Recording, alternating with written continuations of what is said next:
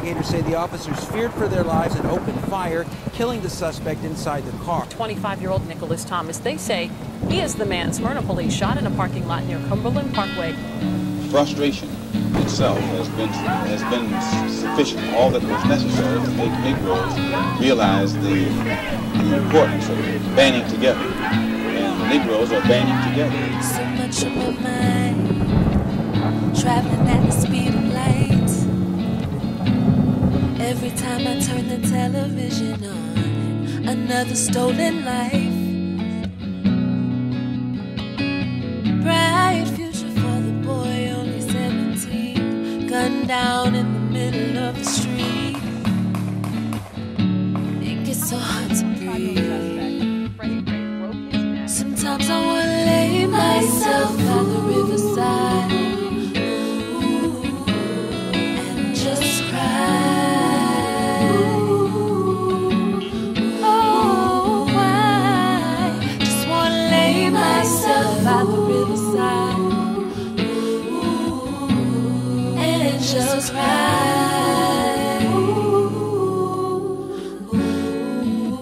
The melanin blues tonight. I've got the melanin blues. Good old melanin blues.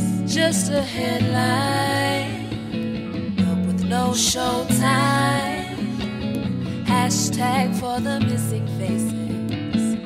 While mothers searching for their children, is her life as important as yours? As the girl next door? Or does she need to serve the private interest to make her more relevant? Sometimes I wanna lay myself by the riverside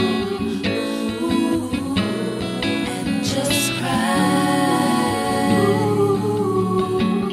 Oh, why? Just wanna lay myself by the riverside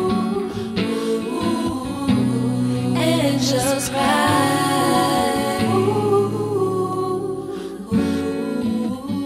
Melanin blues tonight. I've got the melanin blues. Good old melanin blues.